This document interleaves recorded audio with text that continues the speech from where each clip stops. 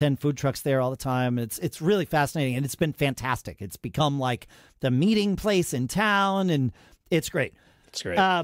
They are doing fine. This is not about them, what I'm about to talk about here. So okay. But it reminded me of them because we all know that bad reviews on social media are undesirable. They right? are. I mean, you know, very much so. We've talked about it. We've done episodes on it. There's different ways to handle them, all of that. But one thing that I would think would be an odd choice to make would be essentially to create your own bad reviews. I would agree with that statement. There is another restaurateur in town who, I don't know if they realize this, but that is exactly what they are doing. They are constantly complaining about how not enough people go to their restaurants, how other restaurants are taking their business away, and you know, and then shaming people for, well, you need to eat local, you should stay in our town and eat, and you know, their restaurant is downtown. This food truck thing is like just on the outskirts of downtown. They're like, that place is taking away business. It's like, no, I had stopped going to your place before that other food truck place was even like an idea that I knew about. Well, yeah, even if you feel that way, posting it or in social media, not the best thing. Just don't. And it's and I've tried. I know the people that I know this restaurateur. Our kids, you know, kind of grew up together ish, and I've tried having this conversation with them, and they don't hear it.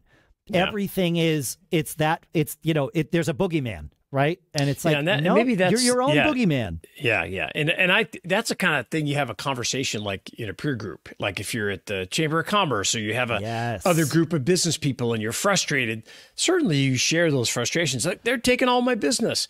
And then you listen when they say, hey, dude, actually, I would make these changes to try to get some of that business back or something, you know, but collaborating with other people in your industry can really help be a resource for you, right? Smart thing. Yeah. But you do have to, I mean, we all have those kind of complaints. It's just, there's no getting around it, but doing it publicly, it's also the same as responding to a negative review online and you're calling somebody out or doing, you know, that doesn't work. It actually does the opposite. Yeah. You want to be very positive, talk about how much you value people, this kind of thing. But I'm sorry you had that experience. Please let us make it up to you. Right. Of course, here's the changes that we've done to implement.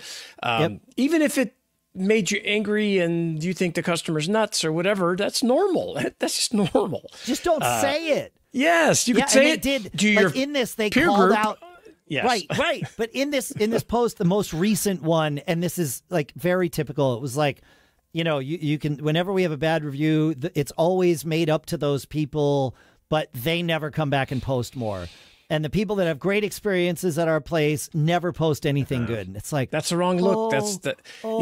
So what do you do to encourage positive reviews? You know, we've had people a $5 coupon, whatever. You got it. Please come back, you know, show us and incentivize them, offer discounts, you know, people. You got to get someplace you can talk. Boogeyman. No. You need a safe space. Yes.